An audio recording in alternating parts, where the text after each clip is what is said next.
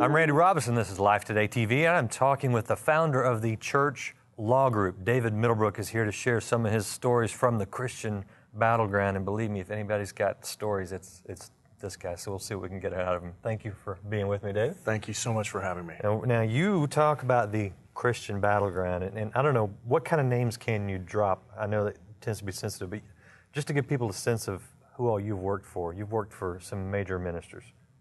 Well, Benny Hinn, Kenneth Copeland, T.D. Jakes, there's a whole bunch. Okay, so everything from handling just boring church things to media and potential scandals, and we won't get too deep into that, but you handle it all. You know, we do. We like to think that we start really at the birth of organizations. We love representing church planting organizations, hundreds of church plants. It's the most exciting time in the life of a new church is when God's birthed a vision in a pastor. And so from that all the way to what people refer to as mega churches and mega ministry, really the full spectrum of what's out there. What have you learned, maybe what pastors should do or shouldn't do? You know, I think there's a lot of things that we see, unfortunately, recurring. I've been doing this for 25 years this year, and it's been an amazing ride. Being able to be what I talk about as like the ultimate backstage pass to ministry. I was a kid that teethed on the back of a church pew, and you know, generations of pastors in my family. What made you run away from the faith? You've been talking to my grandmother. Yeah. You know, really all the way back to England, Vicar, Church of England. I would have been the 6th generation. And I watched this movie, To Kill a Mockingbird, believe it or not. Really? And I grew up watching, you know, Perry Mason and watching the law, and I thought this is I think some of the skills that I've observed would translate into another form, not knowing really that what I thought was rebellion, frankly, in retrospect was God's plan for my life. My little grandmother used to say, no matter what I was telling her about, hey, I met Bishop T.D. Jakes, or I went and did this, or I heard that, or met so-and-so, and she'd say, make sure you write all that down, because when you become a pastor, you'll use that as a sermon illustration. But, you know, what made me do it was more of a need that we saw, and that there were things that were so avoidable. And just like we have all matured and we've seen how the world's gotten more complicated and more litigious, so has the world of ministry. And, you know, there was a day when a kid fell on the church playground, for example, and it was an accident. A kid falls on the church playground, the first thing that people do is they go, well, who can I sue?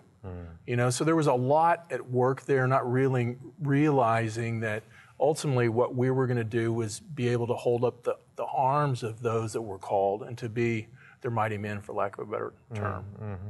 What's the most common thing people do that they could avoid some headaches if they had done it right the first time? Well, I think one thing that I see and I hear, and I'm honored, and I have to say my heart beats with pastors. I mean, that's what I almost see myself as, in just kind of a strange way, in being in ministry to pastors. And one of the things that I encounter a lot is pastors, they're alone, they're lonely, they don't know what to do, they don't have any friends. I sat with a pastor about 3 years ago who, I won't say his name, but I will tell you that there's no one really that has been any bigger or more effective than he. And he fell in a very dramatic way. And I found myself in a restaurant with him a couple years back, and I just had a chance, and I said, can I ask you what happened? And he said, you know, I got isolated, I got alone, I didn't know what to do, and I fell. And so one of the things I would say to pastors is make sure you have good friends, and I don't mean Facebook friends, I mean true friends. And you don't mean sycophants, the yes men that too many pastors crowd themselves with, right? You know, suck-ups and sycophants are just, it's a natural byproduct of being effective at what you do. And there's a lot of people that they're drawn to God's calling because they don't know what God's calling is for their life. And I believe everybody has a calling and a purpose and a plan for their lives. And so, yeah, you have to be on guard about that. And you have to, I was reflecting on this before I came here, and I like how Jesus did it. You know, nobody volunteered to be an apostle. Jesus chose them. Okay, so they were all chosen. So he had 12, and then he had an inner circle of 4, and then he had the one he loved, the beloved John. So I look at that and go, that's probably a good model for us. If it was good for Jesus, is have 12, and then have your inner circle, and then have one. For me, that one is my law partner. It's an amazing thing. My best friend is that guy. You know, and in the battlefield analogy, who are you going to call when you got to jump in a foxhole? Who do you know has your back? And every pastor needs to have someone like that in their life that can stand with them and, you know, finishes their sentences for them. And I love being on the phone talking to pastors. They'll say, "Oh, you're such a dear friend," and I'm like, "I'm your lawyer. Yeah. You need a real friend." Yeah. And ministry is tough. I mean, ministry, people don't understand. You are a real friend, though. Well, I know, but I mean, I understand what you're saying. You need that friend that you know you go fishing with and that knows you. But what does that say? Because the reality is, because you're their lawyer, they know you are bound by certain confidentiality things, which means they're not afraid to share these things with you.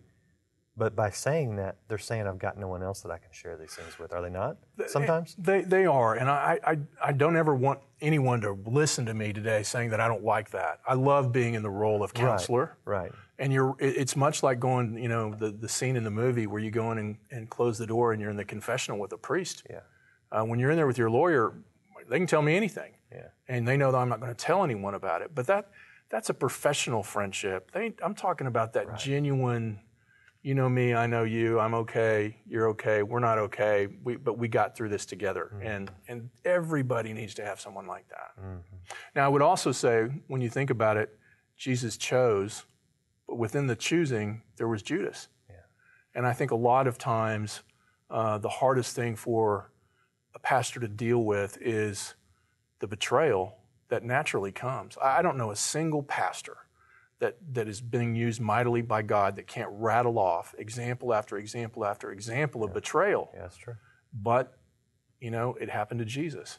So you have to be on guard as well. So, Good stuff. If somebody wants to talk to you, I know you're not here to solicit business, but, I mean, you know.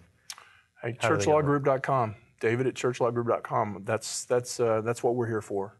And I do know, and I'll mention this because I know it, that you, at your website, you've got a lot of great resources for people who want, you know, the boring, what I call boring, legal stuff, you know, on church plants, on copyright, something we've talked about, guides to all these legal things that will just, on a practical level, help any pastor in any church. So I would just want to mention that, encourage people to get that, because you give away a lot of information for free, I know. Absolutely. Although you got to pay the guy for a service, but.